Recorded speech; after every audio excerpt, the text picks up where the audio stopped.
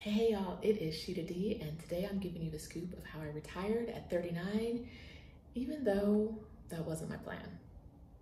So I was watching YouTube the other day, and I saw a video from a channel called Our Rich Journey, and they talked about how they retired early at 39 using the FIRE method, which means financial independence, retire early. And I used FIRE before I knew it was FIRE. To retire early, but I kind of got there accidentally, and I'm going to tell you the story of how. This is going to sound strange to say, but I frequently forget that I retired at 39, and it's because it wasn't my goal. In my early 30s, I set a goal. I wrote on my calendar, because I'm a total planner like that. I wrote on my calendar for my 40th birthday that I was going to retire from my standard corporate job on my 40th birthday. I found it when I turned 40, because the reminder popped up, and I was like, oh, I did that a year ago. I didn't plan on it, but that's what happened. The events that led up to my retirement aren't like what led to most people's retirement. So here's the scoop. This company I worked for went out of business about a month before my 39th birthday. I was a lawyer. I'd been working as a lawyer for over a decade, and I had paid off about $200,000 worth of student loan debt. So I was gonna be a lawyer forever, because I had paid for it. I had bled for it. If you know my toxic workplace stories, you know I worked for it. And so when they went out of business, my plan, the plan that came up was that I was gonna travel the world for a year, which I did. And then while I was traveling the world, I was like, clock into a job? Answer to a boss? I don't see it for myself. I don't see it for myself. And that's when I decided to start calling myself retired. And then I realized I might as well backdate it to like 2018 when I got laid off. And so I guess technically I retired at 38, but I say 39 because it makes more sense. So yes, so I didn't plan on retiring. I also didn't plan on taking a career break. I also didn't plan on getting laid off, let's be real. Like, I did not plan on that. But when I got laid off, I looked at the money I had saved and I was like, oh, I can afford to travel for a year. And then when I realized I didn't want to go back to work, I did some math real quick and I was like, oh, I can retire. So let's talk about how I got there. So I got to early retirement without actually having that as a plan I was working. It was a goal, but it always felt like when I wrote it in my early 30s, it felt like a goal that was like a pipe dream. Like if I hit the lotto kind of a thing, like I want to retire by 40, but like people don't do that. So that's not really gonna happen for me. But I thought the same thing about traveling the world. I felt the exact same way. Like people don't actually do that. Like I want to, I see like people who don't look like me doing that and I want to do it, but like that's not realistic. All of these things happened for me because of how I handled the money I had after I got laid off in 2009. Side note, if you want to travel the world as well, if you want to quit that job, quit that job. If you want to quit that job and travel the world, you can too. I have a sabbatical planning guide I'll link to it in the description. Get that. It's going to give you the first 10 steps you need to plan to quit your job, travel the world, or take a break from your job and come back to them if you want to. You're not going to want to. You're not going to want to come back to them. But if that's what you want to do, I have a guide that will tell you how to do it. It's free. I'm linking to it in the description. Go ahead and grab that and get all the info you need to take a trip around the world. Travel. I know it's a pandemic. Ain't nobody going nowhere right now. But I tell people that you can do this in a year. If you want to quit your job and travel the world, give yourself a year and you'll be able to do it. Look at the guide, look at the other resources I provide below, and you too will be able to do it. All right. So I'm going to walk you through the steps that Our Rich Journey took to retire at 39 because they were very intentional about it. And I'm going to walk you through the steps that I took to retire at 39 because I was intentional about my money, even if retiring wasn't the goal. I was still very cautious and intentional with my money. So let's get to If you're unfamiliar with Our Rich Journey, they're a family of 4 that retired to Portugal as millionaires, 2 adults, 2 kids. Cute little family, go check them out. Their first step was to save 70% of their income. That's a lot of money, y'all. Well, it's a high percentage. I probably saved 30 to 50% of my income after I paid off my debt. That is probably the amount that I saved. 70 kind of blows my mind. Maybe I did it a month or 2, I don't know, but hearing them say they saved 70% of their money over a very long period is amazing and impressive. I saved a lot after I paid off all my debt, but I don't think it was 70%. The second step they took was they cut their housing costs out by buying houses and living in them and flipping them. So they would buy a house, flip the house, use that money to buy another house and flip the house. And so they were always making money in the houses they lived in. And it was like a slow flip. So they live in and fix things as they go. They were making money in the houses they lived in instead of having it be an expense for them. Me, I flipped one house and was like, this is not for sis. Flipping houses is not for me. I did it once with my mom. The house was super, super cheap. When I say cheap, I think we bought it for like $17,000.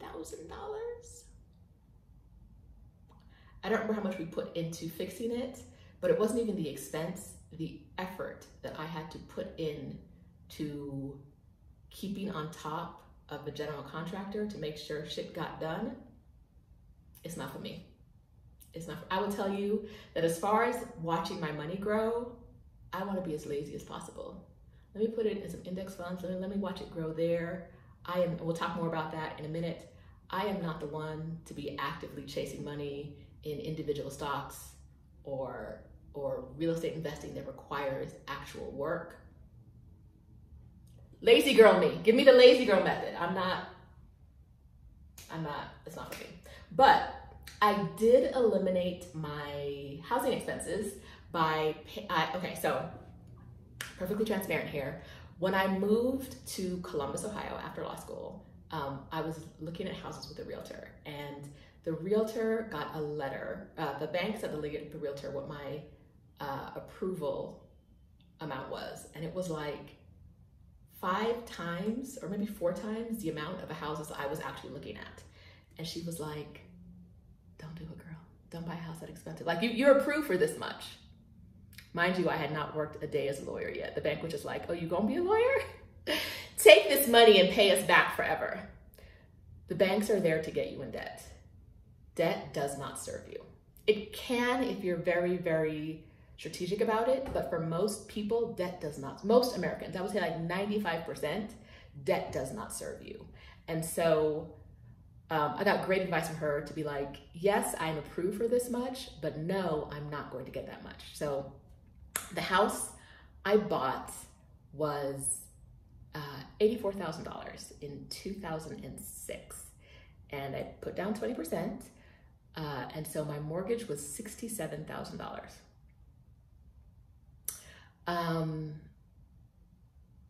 The house was cute. It was a 3-bedroom house in Columbus, Ohio.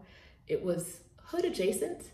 All of my friends had like large, beautiful, like McMansions. All of my coworkers were like, you live where? But they had mortgages, and your girl paid off her mortgage in like 8 or 9 years. So my mortgage was paid off. No, it was paid off 9 years, would be 2017. It was paid off before that. It was probably paid off by like 2015, I think. I paid it off pretty quickly by, once I paid off my credit cards, and I got a HELOC. I did a lot of bad financial things early on. I paid off my home equity line, which I took out to pay off credit cards at the advice of a financial planner who did not have my best interest at heart. Another story for another day. But I paid off my credit cards, I paid off my HELOC. I started paying double and sometimes triple payments on my mortgage, which was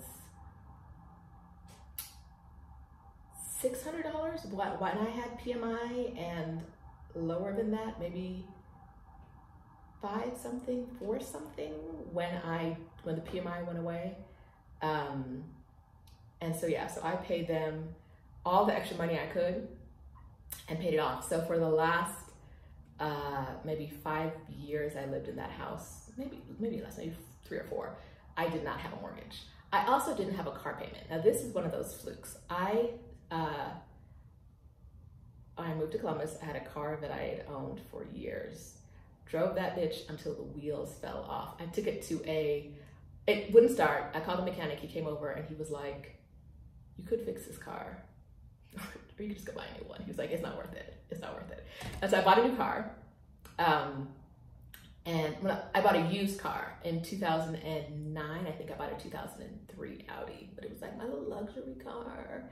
And then I started working, soon after I started working for a car company, and they let me use their cars. And so I didn't have car payments. After I left the car company, so I was there for 8 years. That sounds about right. So 8 years, no car payment. Then after I left the car company, I started looking at buying a car and looking at car payments, and I was like, who will pay for that? I gotta pay how much a month? So I have not owned a car since that Audi in 2009. I public transportation, I use Uber, I do a lot of different things, but I have not owned a car. I have not paid for car insurance. After I got spoiled of not having a car payment and then seeing what they were, I was like, no ma'am, I have never bought a new car. I don't see myself buying a new car in this lifetime. I live in Mexico City now, where I couldn't even imagine driving a car because traffic here is insane. And I want to be free to travel the world. And some of that means putting down the things that weigh you down, and things like cars and homes, they can weigh you down. So no more of that for me. So yes, so I cut down my expenses, not having a car payment, not having a house payment, by buying not a super cheap house, because $84,000 isn't super cheap, but compared to what everyone else I knew was doing, it was super cheap. Paid it off quickly, and then moved on to my other financial priorities. Okay, our Rich Journey's third step was to invest all of their money into index funds and into house flipping. I told you already, house flipping, not for me, but I coincidentally do, that is what I did my money to. After I paid off debt, I had a good savings cushion. I put all of my money into, I had a money market account at Vanguard that I opened about 15 years ago that I had pennies. I think I had $1,000 in there for like 5 years. But when my money stopped going to debt servicing and it stopped going to like building a comfortable savings cushion, I started putting more money in there. And the money that I've put into my Vanguard accounts, into those index funds, has grown exponentially over the past maybe 10 years, maybe less, 8 years or so, but I've really started putting money in there. And that's after how I funded my trip around the world. It's how I fund my life now. The money grows every month. The money grows every month more than I spend every month. And so I don't actually need an income because the money I get from my investment accounts takes care of me.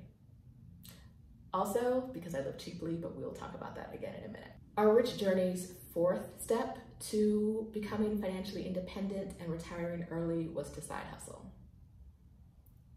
You may have already picked up on this. Side hustling is not for me. I'm a lady of leisure. I don't want to work more than I have to. I had a stressful job.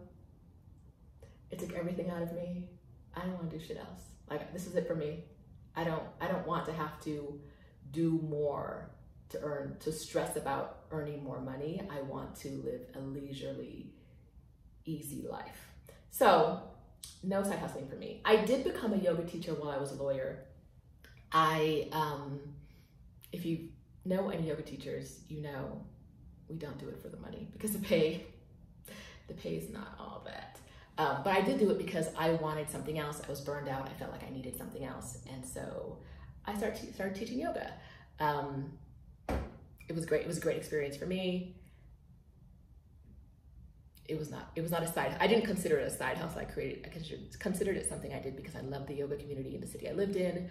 And it was a place for me to focus my energy that was not the job that was burning me out. Okay, the fifth and last step that Our Rich Journey talks about is creating a pay yourself first budget. And in their pay yourself first budget, they put money towards investment first. So when they got paid, they took out their investment money and put that in their investments as the first step that they did. I can do that. I kind of invested, I think I invested what I had left over after I paid for my life. But from 2009, when I got laid off during the recession, which really is what changed my money story, my money trajectory, because I was unemployed for 6 months and I was like in the dark in that cheap house where the mortgage was only $600, worried that one of these days I wasn't gonna have the $600 to pay off that mortgage. And so that is when I really started, I got a tight budget. If it wasn't in my budget, I wasn't paying for it. I started using Mint to track my expenses and to budget, and it really got me in shape. And I used a really, really tight budget. I used to look at my bank statement every day, like how much money is in this? Okay, I know, how much every day. That was from like 2009 to 2015, I really tightly budgeted. After 2015, I'd been doing it for so long that I didn't really have to focus so much on the budgeting because it was kind of ingrained in me. I still had a budget, but I kind of knew like, this is how much money I'm taking in, this is how much money is going to investments, this is how much money is going to savings. I had that figured out. But my priorities in order were paying off debt, saving some cushion, and then investing in those mutual funds. There are other things along the way, like getting the match from my 401k, from company match from my 401k and everything. But that's kind of the trajectory of what I did. Okay, now let's get to the good part. Our Rich Journey shared their FIRE number. And if you don't know, the FIRE number is the Financial Independence Retirement number that people use to figure out if they have enough savings to retire early. And the way people look at it is if you use 4% of the money you have each year, if you have investments, the investments will increase by more than 4%, so you'll always have enough money to live on for the rest of your life. So the way they figured it out was they took their annual retirement expenses and multiplied by 25.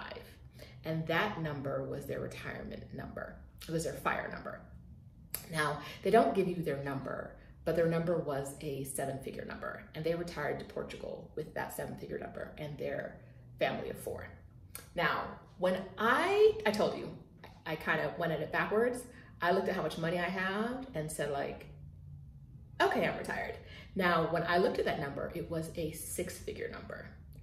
I did the math and I was like, if I don't live in the United States, if I don't retire in the United States, this is enough money. And so I used that number to say, okay, I've hit FIRE. Like I just looked at my number and I was like, sure, why not? FIRE, done. And since then, that 6-figure number has grown to a 7-figure number. I've never actually said that out loud on the internet before, so yay. It is a 7-figure number. I am comfortable I'm 41 now, I think. Yes, 41. And I am comfortable saying that the money I have now, barring any kind of stock market wipeout, barring a worst case scenario, the money I have now will last me for the rest of my life.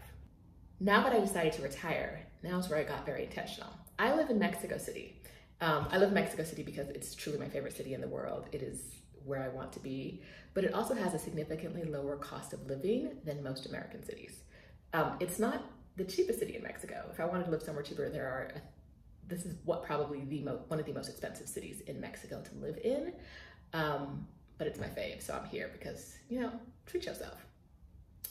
So I went to the Earth Awaits because I want to run an example for you guys. I went to the Earth Awaits to get the cost of living for one person in Mexico City. and that is $1,200 a month.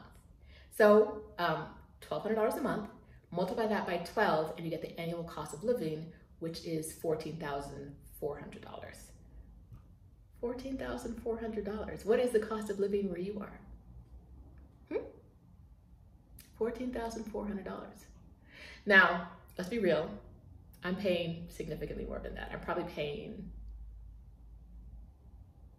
$2,500 a month. I'm probably paying twice that much. I live in a luxury apartment. I eat whatever I want. I travel where I want to go. And I have the money to support it, so I don't feel bad about it. But your cost of living is going to vary based on what you want to do and what you prioritize. But the average cost of living is $14,400 a month. Sorry, $14,400 a year. So multiply that by 25 to figure out what your FIRE number would be if you live in Mexico City, and that is $360,000. You could retire if you have in Mexico City for the rest of your life if you have $360,000 saved. That's a lot of money. But if you think about what it would cost to retire in the US, to retire early in the US, what that number would be in the US, it's going to be significantly higher. Between the expenses of insurance in the US and the skyrocketing cost of living in the US, it's going to be a lot higher in most US cities. And so one of the messages I have for people is that if you want to retire early, being open to retiring outside of the US really helps you, because if you're getting a pension, if you're getting any kind of retirement income, you don't even have to have that 360 saved. It could be a different number. Now you might need more money on the front end if you're not getting that income yet and you're getting it later. But you can work all of that out. But it's very important to keep in mind that when we think about how we handle retirement in the US, you start working at 18. I started working when I was 12, which is why retiring early was definitely my goal. I started working, I've had a job and been in school or worked full-time every day of my life since I was 12, except for 2 6-month periods. And then when I retired early, 12. So, and I know a lot of other Black women, this is their story too. We've been working forever and we are tired. So if you are tired, look at the cost of living in other cities. Check out FIRE and see what it would take. Do the math. Figure out what it would take to retire in a city that you actually want to be in, that you dream of. Like, do you want to be in Cartagena, Colombia, living your best life? Do you want to be in Paris? I don't know what the Paris numbers are. They might be higher than your US city. I don't know.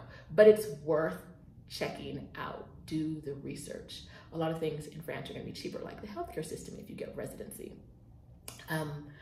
All of those things are things you need to look into when you think about retirement. Don't limit yourself to the idea that you, like I said, I think I got off topic of this one, but if you start working at 12 and then you work till like, I think my mom worked till she was 68. She still does some work. But people work until they drop dead at their desks. They work until they're too old to enjoy life. And so the idea that you can become financially independent and retire early, especially if you do it outside of the United States, is a really great way to reclaim your time. I'm 41, I do not have to work anymore. I do some work. I coach women who want to take sabbaticals and gap years, but I do it because I enjoy it. And so if you want to retire early, like I said, do not sleep on the idea that you can hit your goal a lot earlier if you focus on getting out of the US. You probably don't even want to be there anyway, do ya? The US is not your dream, is it? It's not. So definitely my advice to you is check into the FIRE movement. Look at what the numbers you need to hit are to feel comfortable. Look outside of the US. Check out apps like theearthawaits.com. Websites like theearthawaits.com for information about how to calculate cost of living. They'll do that for you, and then you can use those cost of living calculators to figure out FIRE numbers in other countries, and you can do it. If I can retire early accidentally, you can retire early on purpose. So go ahead, make your plan, get out of the US, get out of the US, get out of the US. And I wish you the best. If this video helped you, go ahead and press the subscribe button. My next video is going to be about what you need to do in 2021 to live your best financial life. So hit the subscribe button, hit notifications, and you will not miss out. Tell me in the comments where you would go if you were going to retire early outside of the US, because I definitely want to hear about it. So I hope you're having a great day, and I will talk to you next time.